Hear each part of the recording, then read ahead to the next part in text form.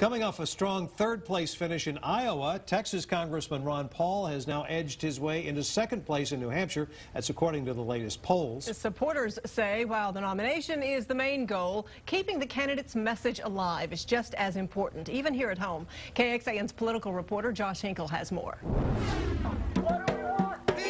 Every first Saturday of the month, a growing group of supporters gathers on the Texas Capitol's South Lawn. We need to audit the Fed. I would feel bad if I wasn't out here. I'd feel like I wasn't doing my duty.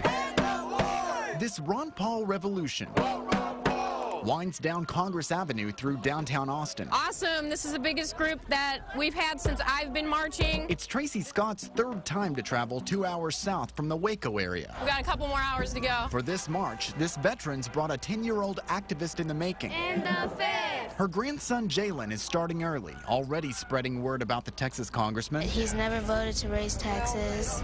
He'll end the Fed and the IRS. He actually corrects his teachers when they tell him the wrong information about the Constitution or the government's role and whatnot, so I'm real proud of him for that. Since the summer, 2012. their presidential candidate has soared to become one of the top contenders in the race. A peace candidate who will end the wars. So many people just honking and thumbs up. And when I see that there's a loss of freedom, economic freedom, at some point people need to stand up and say something about it. Through the Texas primary later this spring, Go Ron Paul. and perhaps the general election at the end of the year. Like a parade?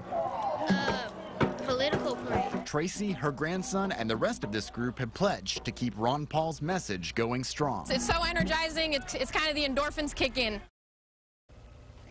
The latest Suffolk University poll shows Paul edging into second place in New Hampshire behind Mitt Romney. The other Texan in the race, Governor Rick Perry, is in a very distant sixth. It all comes down to tomorrow when New Hampshire holds its primary. We'll have complete coverage here on KXAN News and KXAN.com throughout the day. In the studio, Josh Hinkle, KXAN News.